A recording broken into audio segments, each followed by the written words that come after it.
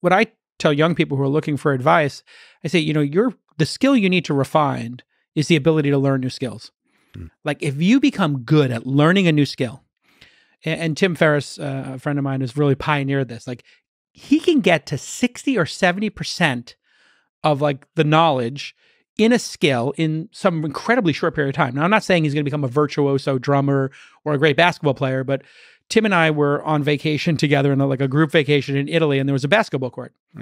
And I said, let's go shoot some hoops. I'd never shot before. And I was like, okay, come on, I'll teach you. And Tim is fabulously uncoordinated. People don't know this. Yes. Like he tried to dribble a basketball and do a layup, and it looked like he had a blindfold on. I mean, you've never seen something less elegant than Tim Ferriss doing a layup in basketball. Yeah. And then he watched me do it 3 or 4 times, and I watched him study me. And I've been playing basketball in Brooklyn since I was a kid. I got a couple of moves, and he was just taking notes and taking notes and taking notes. And by the end of a couple of hours of doing this, I could just watch him checking his form and figuring it out. Yeah. That's every skill in the world now. And what I tell people is like, I'm like, did you watch Game of Thrones? And they're like, yeah. Did you watch Breaking Bad? Like, yeah. I'm like, okay, that's about 400 hours. Yeah. How about you don't watch the next 2 and you put that 400 hours into learning how to be a graphic designer, a UX person, a developer, whatever it is, and learn how to add skills. And that's what I did my whole life. I was a kid from Brooklyn, went to school at night, but I was very quick to get to maybe 50% of the knowledge base of graphic design or being a writer or being a sales executive, whatever it was, a developer even. And I was just good enough to not have people be able to bullshit me like when I hired them. And that was a big unlock. When you know enough that people can't snow you, that's a really good one. And look at yourself. Like you figured out how to set up an entire podcast. People don't know this, but you don't have a team around you. I have a team of like 5, 6 people working on my podcast. But see, even knowing enough about to set this up, you would then be able to hire a team. Correct. And you'll be able to call them on their bullshit if they're not doing a good job. And that's really important. And I don't know that much about this whole thing, but I know enough to be able to then see who knows their stuff and not. You're absolutely right. And the process of learning how to learn is essential there because like I did martial arts, jiu-jitsu and so on.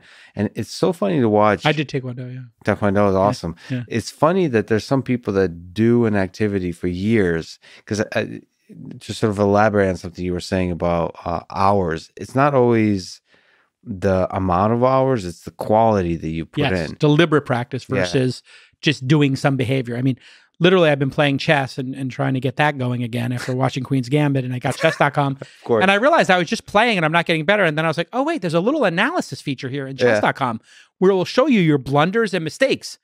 And I'm like, oh, I'm spending no time reviewing my losses in chess, and I just want to play the next game. I should really review these losses and figure out what mistakes I made. And when I started doing that, I was like, oh, I'm getting better. Yeah. Right? So some deliberate practice really works. And if you want to take it all the way, Magnus Carlsen, shout out to the guy, he has an app, but there's a few other coaching apps where you like focus on the end game. You focus drilling a particular, you basically don't play the game at all. You just focus on drilling the different aspects. The openings, the openings, game, And there's different kinds of puzzles. So you can really make it into a deliberate practice. Not to make this episode sponsored by chess.com, but they literally have puzzles. Yeah. So I was like, oh, and it's $100 a year for this product. And I just thought to myself, this is capitalism.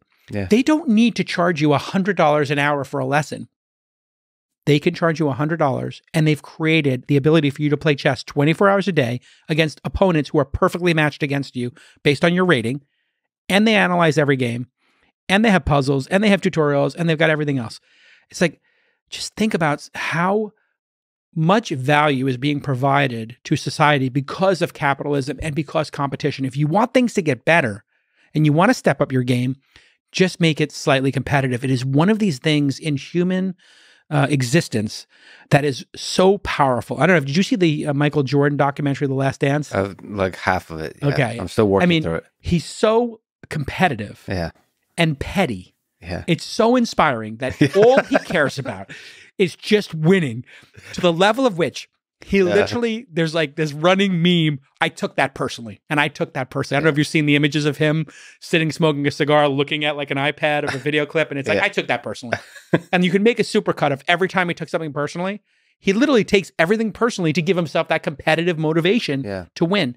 That's capitalism. And when people are competing, man, look at what Elon did to the space of cars. Like they were literally laughing at him in the first 10 years. Yeah. Electric cars, that company will go out of business. And now every single company is like, we're going fully electric by 2035. And he kicked their asses so brutally that they had no choice but then to step up their game.